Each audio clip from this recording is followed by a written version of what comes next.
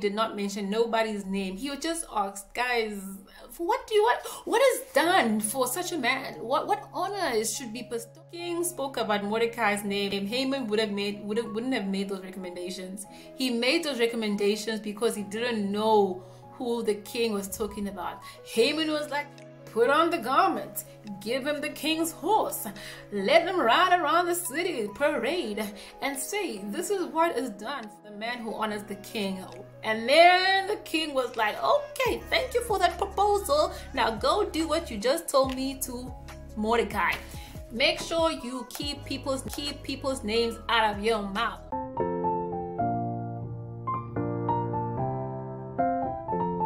Hey guys, welcome back to my channel. My name is Silindile, aka Sili. If you are new, welcome. You are welcome. Today's message is titled Position for Promotion. It's based out of the book of Esther. We always talk about Esther, which is all good and well, but this time around I saw something about Mordecai. There is something to be learned, to be observed, to be practiced from Mordecai. Who is Mordecai? Mordecai was linked to the tribe of Benjamin. He was actually related to King Saul. He was part of the son of Kish lineage. So he was related to the King Saul, who we meet in 1 Samuel. Who is Mordecai? Mordecai is also the uncle and cousin and now father of Esther. Esther's parents died in the time of exile during the reign of King Nebuchadnezzar, who we meet in the book of Daniel. So Esther now is without a home, she's without family, obviously where she's from, and Mordecai takes her in. So Mordecai was in the position of taking Esther in because he was the only living parent at the time that if we read the word that we are aware of that she had to stay with. He was in the position of adopting her because he was the cousin to Esther. So he was in a position to taking her in and grooming her and growing her in. So I'm going to be talking about the position of Mordecai. In each position there's a purpose. There's a time in our lives when we struggle to understand why we are in a particular position. What is our purpose? Nothing seems to be working. And as we look at the story of Esther, in the beginning we meet Mordecai. We meet how Mordecai grooms Esther to be the queen, how he guides her, who she needs to speak to, who he needs to couple with. That means Mordecai was in a position to speak life into Esther. Praise God. So Esther was now a queen. She was in the palace with King Esther, who was the king at the time, and she was in the position of influence, in the position of power. Because she was in there, it was easier for Mordecai to speak to her as a daughter, as a cousin, because he was in the position to do so. If it was anybody else, the Queen Esther maybe wouldn't have not listened if it was not her uncle. But at the time, she was keeping her Jew lineage secret. Okay, she didn't tell anybody because Mordecai told her not to. So he was in the position to tell Esther what to do and what not to do, and also to advise her. So that is a little bit about who Mordecai is in the beginning, but now I speak to you in relation to this word. Okay, so during this time of reading and just meditating on the book of Esther, I really saw Mordecai come to life for me personally, and I know this is also going to be for somebody else. Praise God. So Mordecai was working in the city, in the king's gate, in the palace. We're not told exactly what his profession was, but from what I could observe, he was maybe one of the 10 attendees. No one in particular of influence. He didn't have much power in his position at the time, but he was in the position to hear a lot of things in his position. So if we look at the book of Esther in chapter 2, there was a time when two eunuchs, those were the people working for the king, that were conspiring to kill the king that was married to the Queen Esther. And because undetected, unaware, Mordecai heard these guys conspiring to kill the king. If he was anybody else, maybe if he was some big shot, they would have seen that somebody around them was next to them and they could have heard them.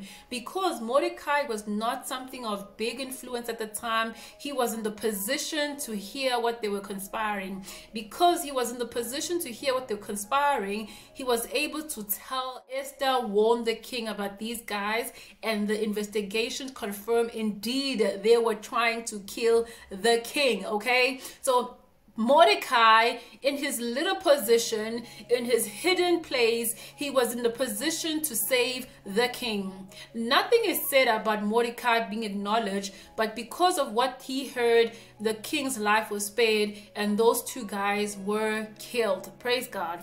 And then we read in chapter 3, following some time after they had just found out those two people were trying to kill the king, another person named Haman, who was described as the enemy of the Jews, an adversary later on, who was a commander-in-chief for the king. That means he was second in command. He was given a promotion, okay? And this guy was commanded to take care of the king's palace, and obviously everybody that was around him, everybody looked to him, everybody was supposed to, you know, acknowledge him and so forth. And the king commanded for Haman to be praised. So who is Haman?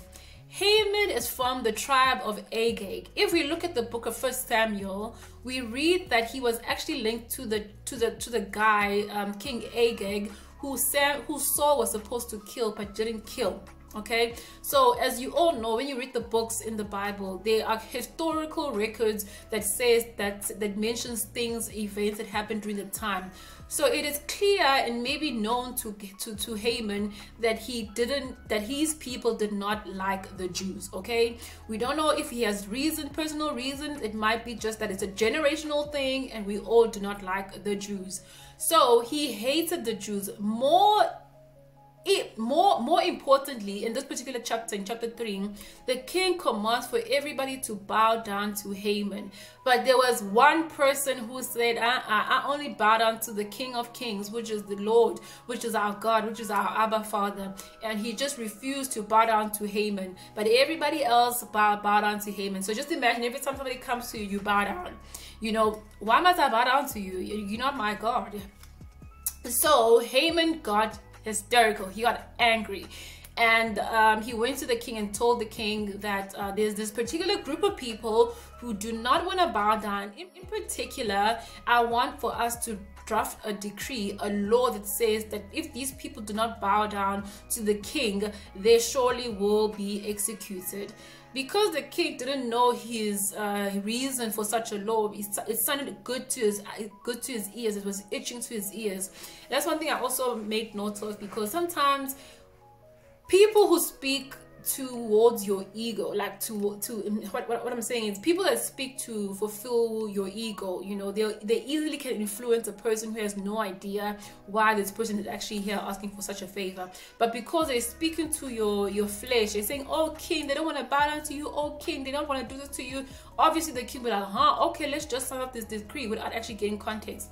So this is when a lot of things happen and things start getting crazy.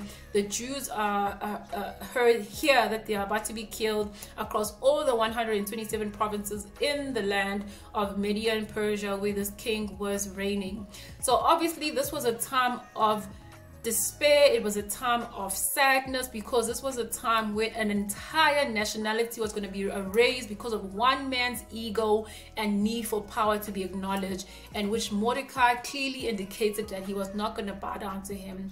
Unbeknown that the reason for this decree was because of Haman, Mordecai was also obviously mourning the fact that this decree has gone out to the land and everybody was about to be killed because of one man's ego. But guess what? Mordecai was in position to tell Queen Esther that this decree has been sent out and she needs to stop. So he was mourning. He had sackcloth. It says in the book of chapter 3 that he was mourning. He had sackcloth. I mean, in chapter 4. And those days when people were mourning and were fasting, they would show that they were mourning and fasting by highlighting how much they were in despair for whatever reason, right? So So Mordecai was in despair, and Esther asked one of her personal assistants, if we may say, please go and check what's wrong with Mordecai. Why is he crying like this? Why is he out of this world? Like, what's going on with him?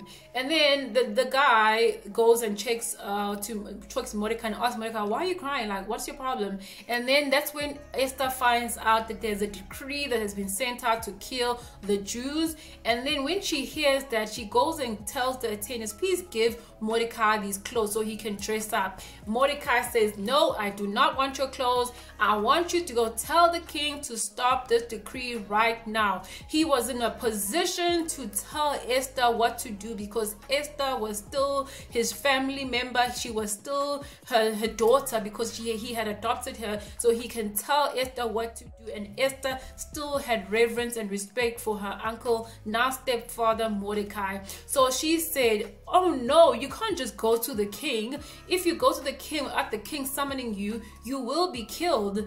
And then now there's a famous scripture here that's gonna come out of my mouth. And then Mordecai goes back to Esther and tells Esther, listen here, deliverance for the Jews will come at a certain time. Even if it does not come through to you, it will come, okay? That means, ladies and gentlemen, that God will do his perfect will regardless of your obedience. Even if Esther said, nope, I ain't doing this, I'm the queen, I got it all going on, I don't need to be worried about people dying. If that was the case, deliverance was for the Jews was going to come through somebody else, even if Esther said no. So Esther then said, you know, and then, I mean, Mordecai said, this is maybe the reason why you are there. Maybe this is the reason you were made queen for such a time as this. And then she says, I will go. And then she issues a fast for 3 days and tells everybody to fast in the land of Sus, including Mordecai and everybody else, her attendees, to fast for 3 days. And then after 3 days, she will go to the king. And if she perishes, she perishes. So ladies and gentlemen, I've been speaking about Mordecai being in the position to hear, being in the position to tell Esther what to do and what not to do, being in a position to mourn the people of the Jews, being in the position to be somebody who was in the background. Nobody could see who he was, but he was actually in the position to have such influence with the Queen Esther herself. So obviously following that, a lot of things happened. One of my favorite scriptures, which I'm going to read for you. I'm really going at a fast pace, but I pray that you receive the revelation, what I'm trying to speak to you right now. The Holy Spirit says that you are positioned for promotion even when it doesn't look like it, even when you do not look like the type of person that the world will see as a person to be promoted. In the book of 1 Samuel, we see Samuel going to the house of Jesse to go find Israel's new king, and a lot of the sons of Jesse looked appealing. They looked like the kind of people that could be king. But God says, man looks at the outer appearance, but I look at the heart. So Mordecai was hidden at this point. Nobody knew who Mordecai was. Nobody knew that. And a lot of the sons of Jesse looked appealing. They looked like the kind of people that could be king. But God says, man looks at the outer appearance, but I look at the heart. So Mordecai was hidden at this point. Nobody knew who Mordecai was. Nobody knew that Mordecai was a stepfather to Esther. Nobody knew that Mordecai was the person who could hear things and tell Esther what to do to help the king. He didn't look the part. He was ridiculed, you know. He was just the guy who used to work behind the scenes, and nobody could identify him. Even when the king was saved in chapter 2, he wasn't acknowledged because he was just Mordecai. Praise God. In chapter 5, I mean, we then see how the Queen Esther approaches the king. So she approaches the king, just to fast track this. She approaches the king 3 times for a bouquet, to a dinner with him and Haman, and for a time with both of them. So the first time she asked the king if it favors the king. You know, she is so strategic. Please read the book of Esther. take notes of how she says things and how she handles herself, you would think the first time she would bluntly say, this guy is trying to kill my people. She takes her time. It took her twice to actually finally say, the third time, that hey, this man is trying to kill us. That is the favor that I want. So this is after she had fasted and prayed, and the king actually held out her gold scepter, which is an indication of that she is welcome to come into the inner courts. And because she was welcome, that was favor, because in those days, if the king didn't call for you, if I didn't send for you, I'm gonna kill you. But the king did not kill Esther. He welcomed him. He welcomed him in the inner courts. And then the king started asking Esther, what do you want? What can I do for you? I will even give you half of the kingdom. I'm like, okay. That is called the providence of God in the book of the commentary of Deuteronomy 28. He says the providence of God is when things don't make sense and you start getting favored for things that you are not to be favored with, because it's the providence of God. Praise God. And then Esther says, if it may be that I may have dinner for Haman and the king. And then the king says, yeah, sure. And then Haman comes in and they're all hunker-dory. Haman feels accomplished. He is boosting his ego, and he goes back home and he says, I just had dinner with the king and the queen, and I'm just feeling all good. But on my way out, I saw this person called Mordecai who still does not want to bow down to me. Okay, so Haman in his anger conspires with his wife and his friends to actually kill Mordecai, because still Mordecai, chapter 5, sees Haman going inside the dinner and comes out, and he still looks at him like, I ain't bowing down to you. And Haman then gets so angry, from being so happy after the dinner to being so angry. Ladies and gentlemen, another revelation. It's so crazy how people who have everything going for themselves will still get irritated by people who have nothing. You know, there's a trend on social media that says people will normally get irritated by people that don't like you, irritated by your light, okay? Because you reveal to them you reveal to them about their demon. Mordecai didn't have much, but Haman still was controlled in his anger because Mordecai did not want to bow down to him. Okay, so now I'm gonna fast track this a bit quicker. So anyway, a lot of things happened. Chapter 6, second time when the dinner was about to happen. But in chapter 6, the king has a dream. Well, he's unable to sleep, and then he asked one of his attendees to please read him the historical records. So we are assuming, as per the commentary, that maybe he needed a storyteller. He needed a storybook so he can fall asleep. And in the attendees reading the book, the attendees mentioned the time when the king was saved, and a man saved him after the two eunuchs were trying to kill him. And then the king was like, wait a minute, what did we do for that man? Was anything done to honor that man? And then the attendees were like, no, nothing was done.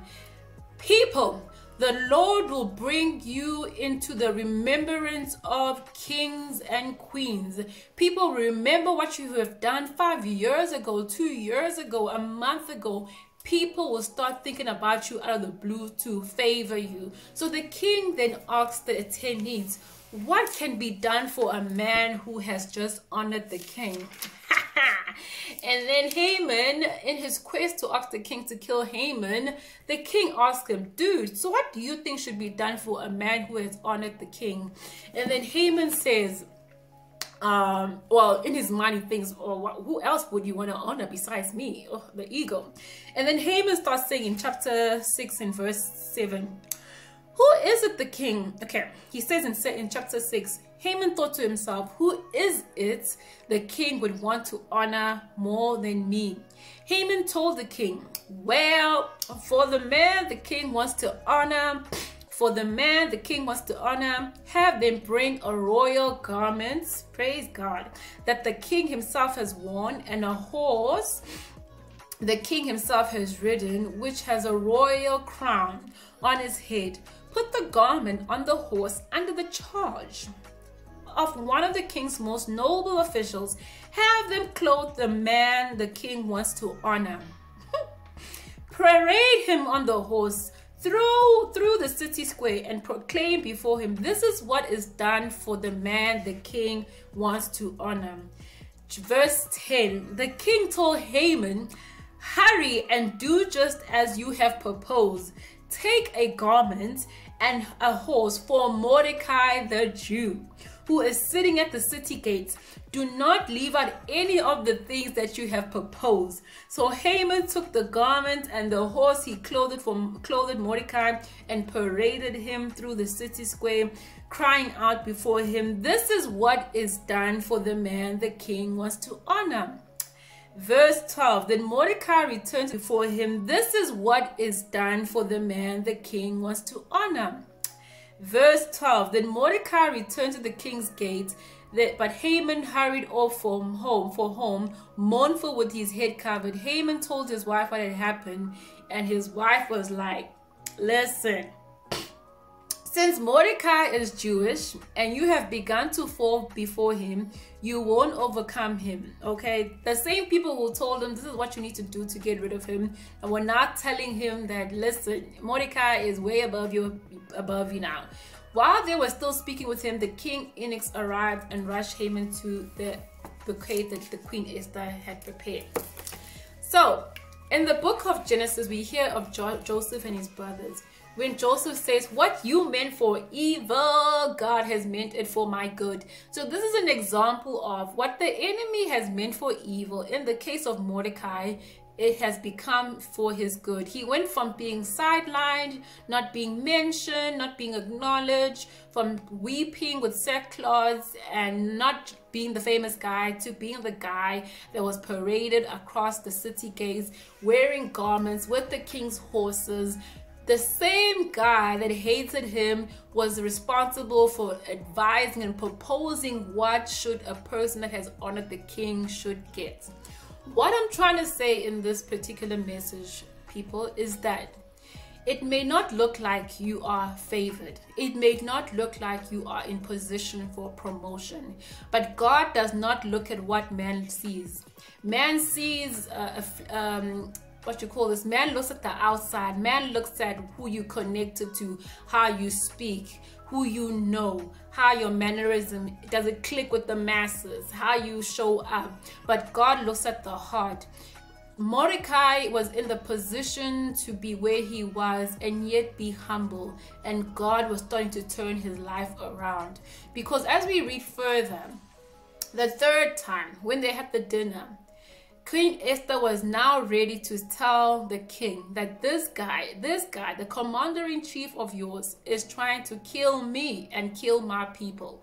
And Haman, the same gallows that he had prepared in chapter 5 for the Mordecai, was the same gallows that he was put on, that same gallows that he was killed, the same gallows that his sons and the people who hated the Jews were killed as well. So guys, what I'm trying to say in this message for you today is that carry on living for the people of God. Carry on living for Christ. Carry on doing the things that the Lord has put into your heart.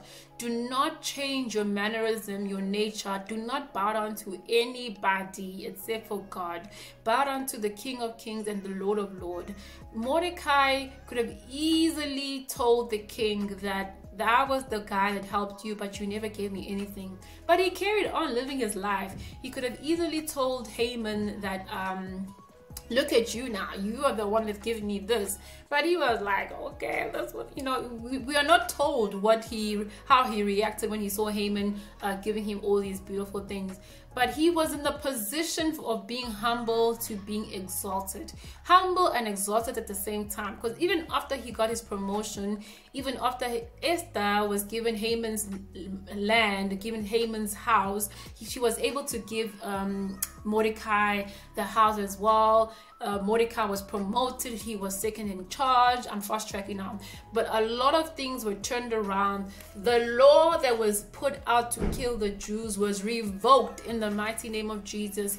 I am saying right now, this is the season where a lot of things that were meant to hurt the children of God, the laws are being revoked. They are being nullified in the mighty name of Jesus. So I hope that you see in the book and the story of Esther that Mordecai was the archetype of God. Basically, Jesus came as a humble servant, you know. I might be maybe mixing up my view of Mordecai. But Mordecai is a great example of humility. He's a great example of, you know, keeping the main thing, serving your God, minding your own business, doing the right things, and caring for God's people. Mordecai had a heart for the Jews. He mourned for the Jews. He had a heart for God. He didn't bow down. He was also very caring. He took in his cousin, now his daughter, to take care of her after her parents were killed during the King Nebuchadnezzar's reign.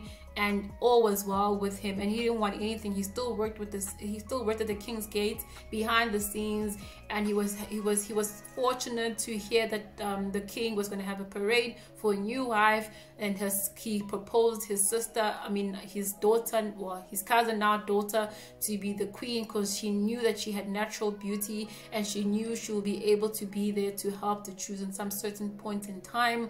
So I want to say this: 3 days. 3 days it took for the Jews to receive their inheritance. 3 days for them to receive their lives back when they were killed. It took two people. It took Esther, and it took, most of all, Mordecai. Mordecai was in the position to advise Esther. Mordecai, I could honestly say, he's a type of he's a Holy Spirit. He's the one that tells you, no, mind your business. No, do this way. No, don't think just because you're there, you are there because of anything else. You are there to deliver your people. And Esther is the archetype of Christ. 3 days. Jesus rose after 3 days. So if we look at the book of Esther, God is not mentioned, but God's hand is in everything. And I want to pray for someone today, and just hope this message really ministers to you and speaks life to you, that you do not need to be a Haman. You do not need to show off your wealth, your money, your possessions because of your high stature. You do not need to do that. Carry on working as if you are working for the Lord. Speak up when you need to speak up. Keep quiet when you need to keep quiet, because Mordecai knew how to keep quiet, and he also knew how to speak up. Okay, so I would totally want people to read this book, the book of Esther. Look at it in a different light. Read it, study it, not just read it. Read it in expectation of meeting with God as you read it, and the Lord will speak to you. You are positioned for promotion, but it doesn't look like any normal positioning. It looks totally the opposite. You don't have the people in the background talking, like elevating you. You don't have biases, people only recommending you because you are based on some kind of personality that the masses have. You look nothing like where you're going to. Mordecai looked nothing like the man he became towards the end of the book of Esther. In chapter 10, he was the second in command. He had riches, and he was able to also bless his people as well. So this was the revelation that I wanted to share today, and I pray that you are ready to be positioned for promotion. Put on your garments, put on your bright clothes, speak loud, say what says the Lord about ask the Lord what says the Lord about a matter, and the Lord will honor you always. Praise God. So let's pray. Heavenly Father, I pray for whoever is watching this video right now to know that they are positioned for promotion.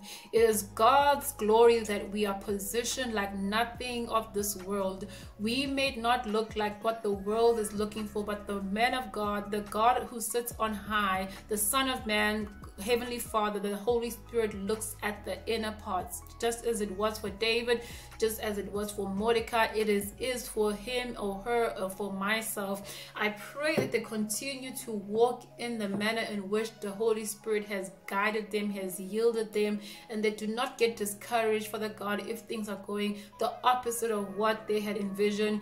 It is all for the glory of God at the end of the day, for the Lord's favor to be reigned in his kingdom forevermore. In the mighty name of Jesus, I pray, and I ask that you spring forth the people to be persistent, to not give up, to be persistent and resilient, Father God, to speak when they need to speak, to be silent when they need to be silent. In the mighty wondrous name of Jesus Christ, we pray. Amen and amen.